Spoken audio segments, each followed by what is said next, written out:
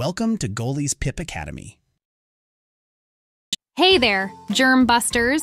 Welcome to another episode of Germ Genius with your favorite germ-fighting friend, Dr. Clean Hands.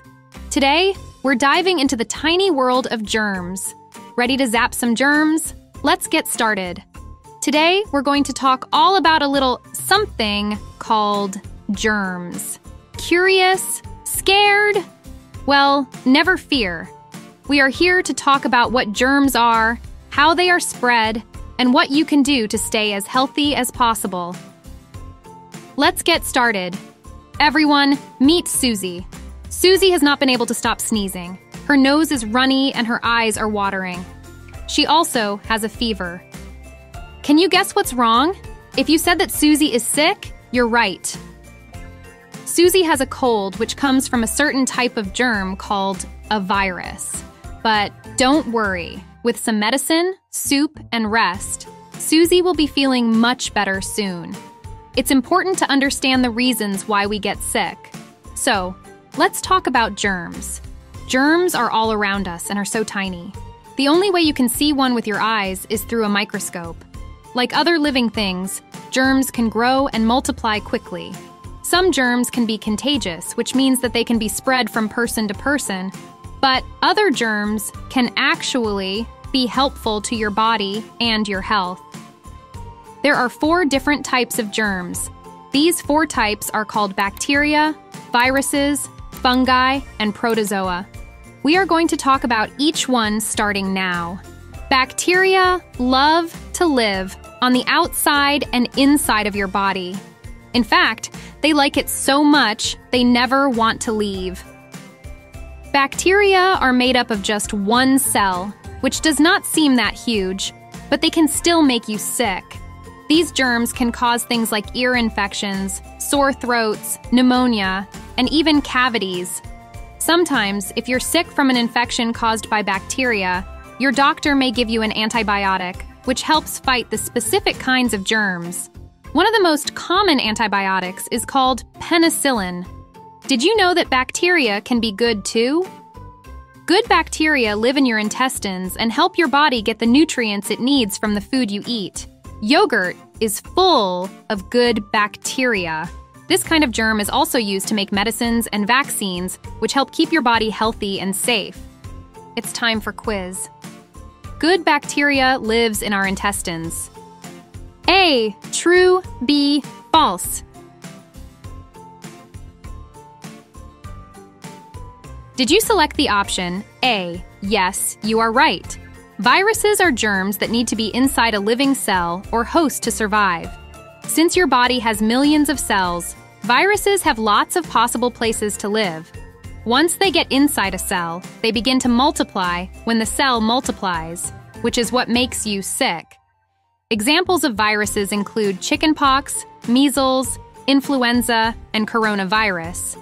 Even though viruses can seem scary, there are special kinds of medicines that have been created to help fight or prevent them altogether. These are called vaccines or immunizations, which are usually given to you by your doctor in the form of a shot. Because of vaccines, diseases like measles and chickenpox have become more and more rare. Depending on the virus, you may need more than one vaccine, like a flu shot you get once a year. It's time for another quiz. What do vaccines help with? A, making you taller. B, fighting or preventing viruses. C, improving your eyesight. D, changing your hair color. Did you select the option B, yes, you are right. Let's move on. Fungi are like plants and are made up of lots of cells. They can live by feeding off other plants, people, or animals. Fungi like to live in warm and wet places, like in between a person's toes. Ever heard of the word fungus before? Here's an interesting fact. A fungi is one single fungus. Sometimes fungal infections can spread from person to person, or even from plant to plant. Many fungi are pretty harmless, though, and will not cause problems for healthy people. Last, but not least, are protozoa. Like bacteria and viruses, Protozoa are single-celled organisms, and like fungi, they like to live in wet places. Many protozoa live in the water, which is how they spread disease and infections. Water that is unsafe to drink probably has protozoa living in it.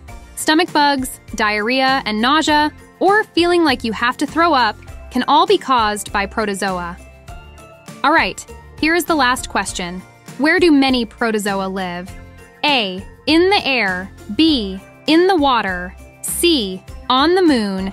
D. In fire. Did you select the option B? Yes, you are absolutely right. Woo, that was a lot of germ talk, and maybe you're feeling a little overwhelmed or unsure of what you can do to help stop the spread of germs. Here are some tips to help you stay healthy. Most all types of germs can be spread through the air when a person sneezes, coughs, or breathes. They can also be spread by touching things or other people, like a high five or a handshake, which is why hand washing is super important. For at least 20 seconds. Make sure you rub both the front and backs of your hands in between your fingers and under your fingernails and around your wrists. Try singing or humming the happy birthday song while you're washing your hands. This will help you make sure you do it for 20 seconds.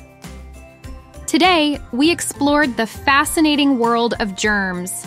We learned about bacteria, viruses, fungi, and protozoa, and how they can affect our health.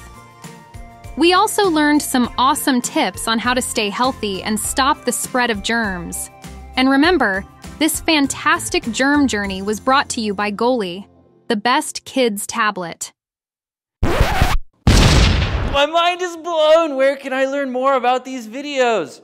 Oh yeah, getgoli.com. There's no ads, there's no junk, just cool stuff for kids and a dedicated tablet. Check it out, getgoli.com.